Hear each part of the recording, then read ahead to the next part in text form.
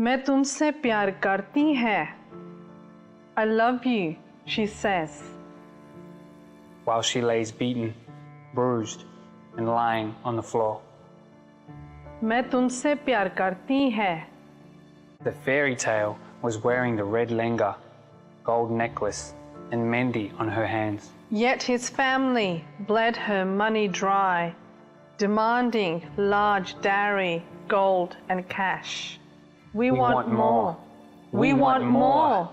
There was no end to the greed. मैं तुमसे प्यार करती है, she says. When he makes her watch porn, rapes her every night, satisfying his own sexual desires. While she lays in bed from the pain and bleeding, he refuses to take her to the doctor. मैं तुमसे प्यार करती है. I don't love you.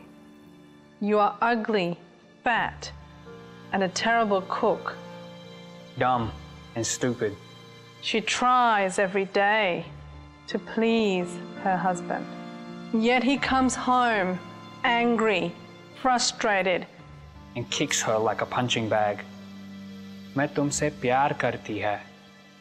How can I tell you my story when I don't speak your language? Who can I call? Where can I get help? What will my family say? What will happen to me? मैं तुमसे प्यार करती है. My life is over. Who will love me? How can I stand on my feet when I hurt all over? My heart is broken. My dreams are shattered. मैं तुमसे प्यार करती है. I love you, she says.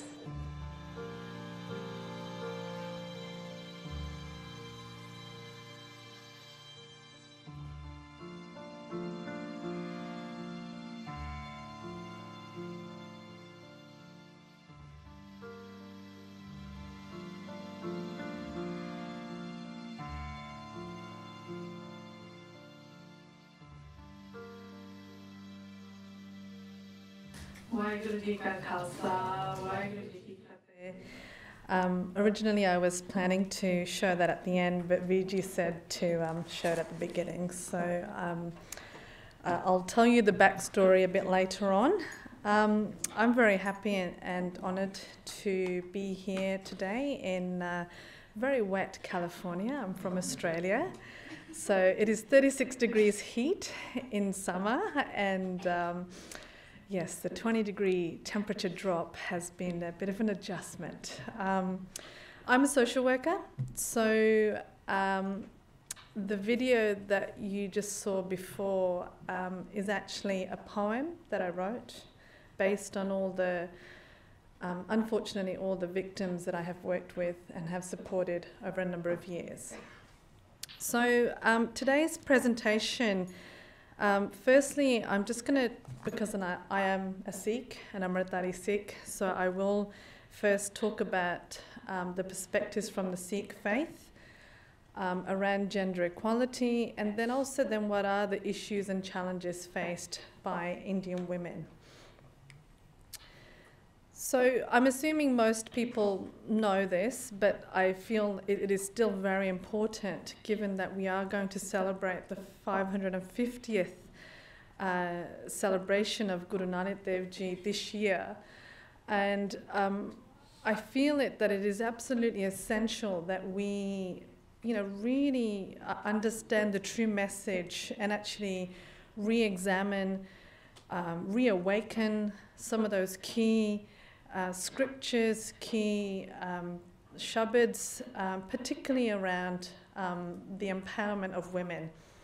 So Guru Nanak Dev Ji, he was a reformer, he was a visionary, and this shabad is actually in the Asadiwar. So the key pankti that gets used in our literature is around Sokyamanda Akiye Jid Jamme Rajan.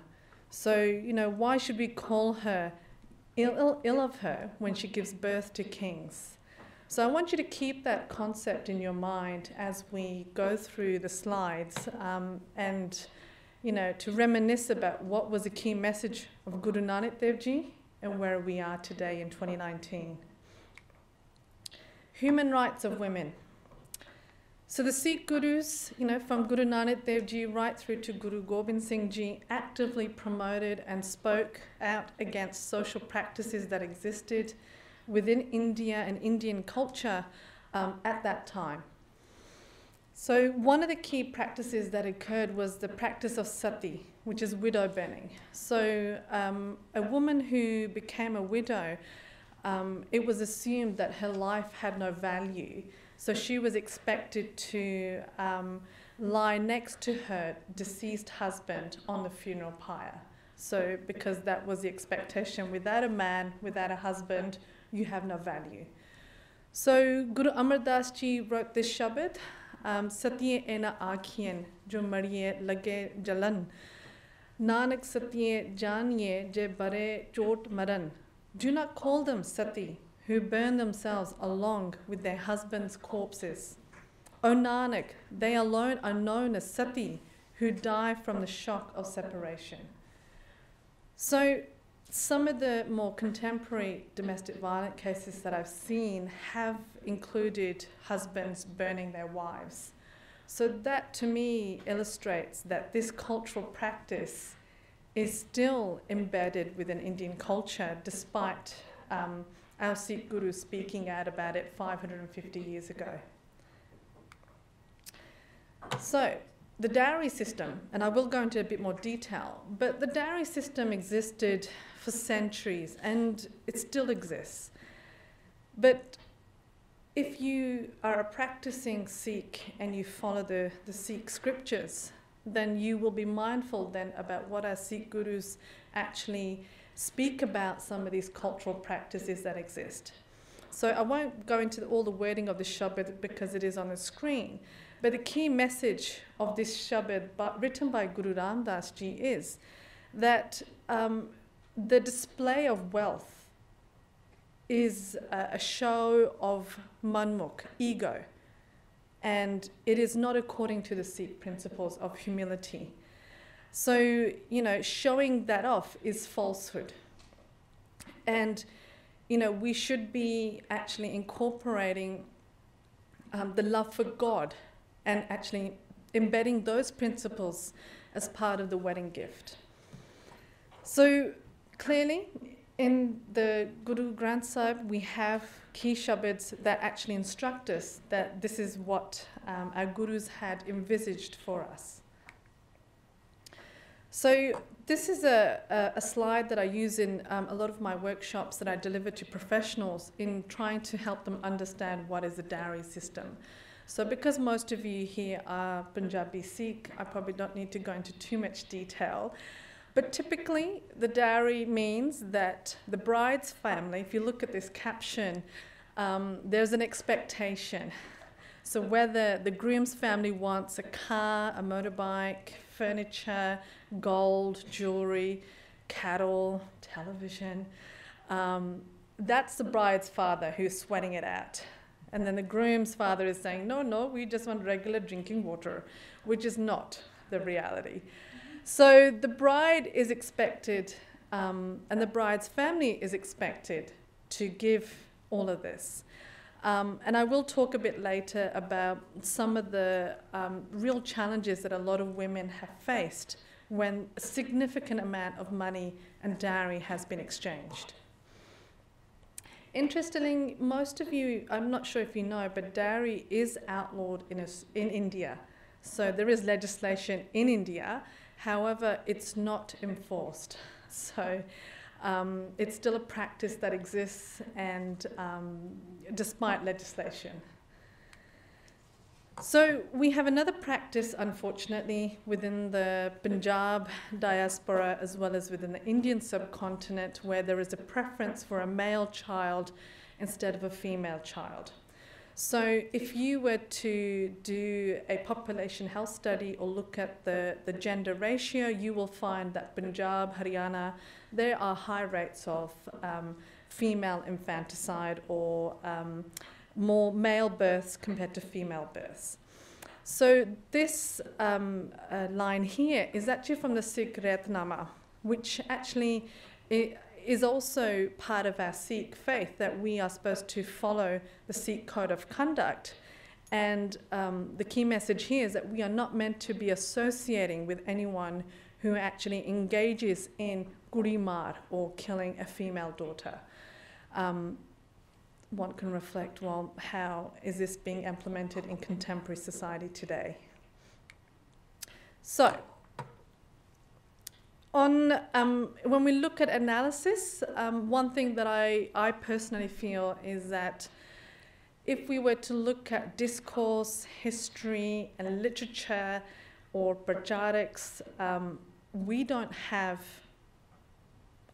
to my knowledge, we have very few, if not limited, female preachers within the Sikh faith, despite our Sikh scriptures giving us gender equality, despite our Sikh women fighting side by side by Guru Gobind Singh Ji in the battlefield. When we hear the story about Jali Mukte, you know, Mata Pa Kaur was a key part of that. Guru Gobind Singh Ji's wife led the Sikh nation after Guru Gobind Singh Ji passed away. Yet that history is not captured. That history is not told. So when we understand his story, H-I-S, story, we need to now have her story. We need to start to look at the feminist perspective, the feminist voice. You know, who are these women in our Sikh history? Why are their stories not told? Maharani Jinda, her story, how she fought against the British Raj, that's only close to 100 years old. I'm not sure if many of you have read maybe Sophia, who was Maharaja Dalip Singh's daughter. She was actually part of the suffragette movement in the UK as part of the women's freedom movement. Those stories are not told. So despite women who can become priests, I'd like to ask how many of you have ever seen a female Granthi or Gyani in the Gurdwara? Okay. So yes, we play a very active role in the langar. You will see all the women in the langar. But all the other religious ceremonies, and you know, women, I think part of it is also to do with the training. If women and young girls are not encouraged or nurtured to go into this path, then obviously those opportunities are not going to be there. So this is just for reflection, okay? And also within the Sikh faith, a woman can remarry, which was a key thing that the Guru Sahibs brought in because of the practice of sati. So, violence against women in India.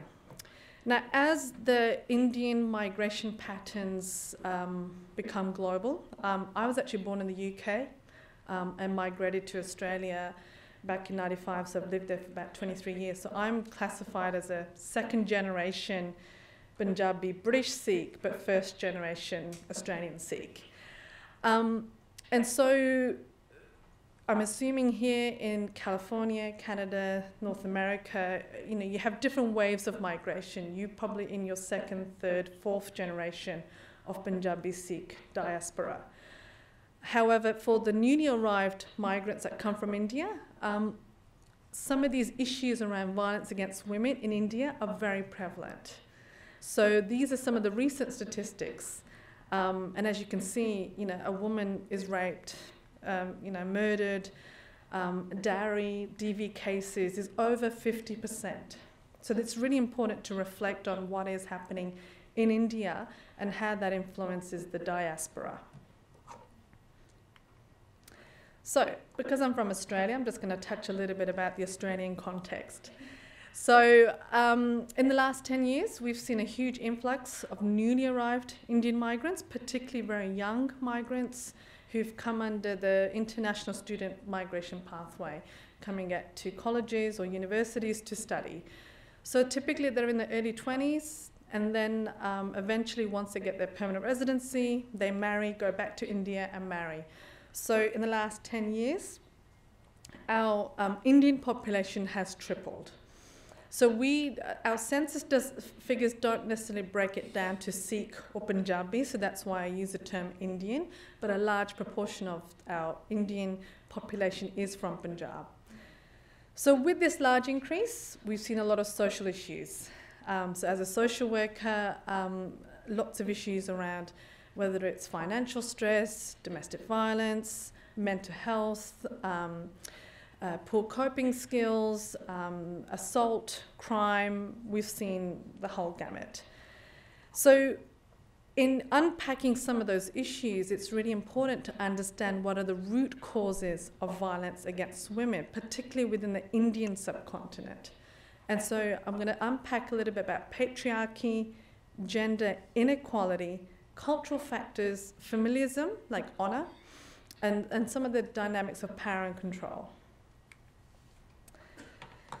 Some of my work has also involved in trying to find or look at or examine some of the cases that have come forward in the courts.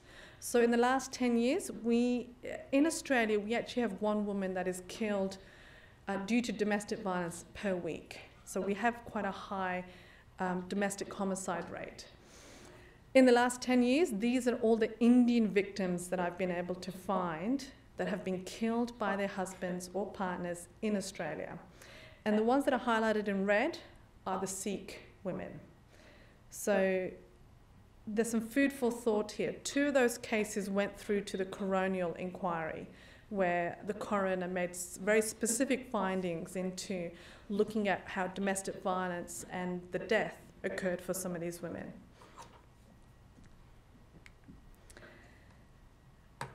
So I'm using some of the words here quite broadly, and I understand that not everyone holds on to these views, but this is just to sort of speak the unspoken, okay? So typically, this is just a typical situation. An Indian Sikh wife may be treated like property. They have no rights. So the husband will exhibit more controlling behaviours within the marriage. So controlling behaviours can be from controlling the money, controlling her movements, controlling Facebook, social media, phone contact, controlling whether she can leave or move in and out of her house, okay? A lot of the Indian women that I've been supporting are taught from a very young age that they need to show respect to their husband, to their elders, to their in-laws. So they are raised in what's called a subservient way, and they're not allowed to have their own opinion.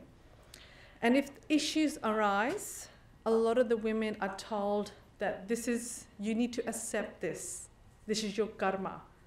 This is your kismet, your destiny. So that victim blaming is entrenched in the cultural frame, that she is supposed to accept the violence that is happening in her marriage. And that it's all her fault if her husband is unhappy or the in-laws are not happy. I've met quite a few women who have been forced to have an abortion against their will when they have found out that it's going to be a girl. So this is despite our Sikh faith telling us that we do not do this practice. And state legislation. So now some of the counsellors and medical professionals, they are starting to develop policies to not allow Indian couples to find out the gender. So this is what's now becoming the unintended consequence of, you could say, racial profiling if we have this practice happening in our communities. So, some of the challenges.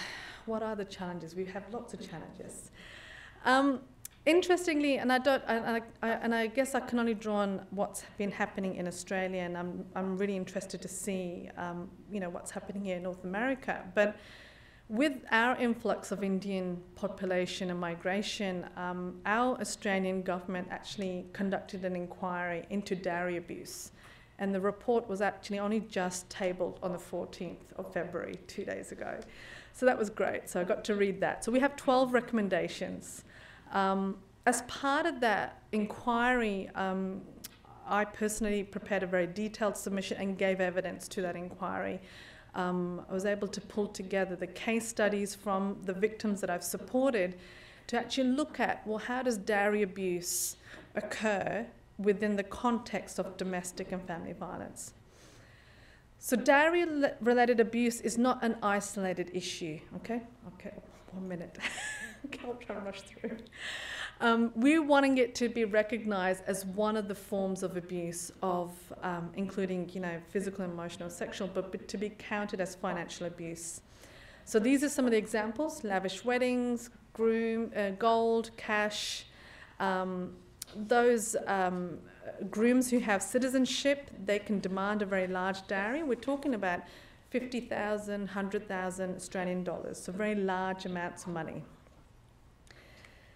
So what can we do to prevent that?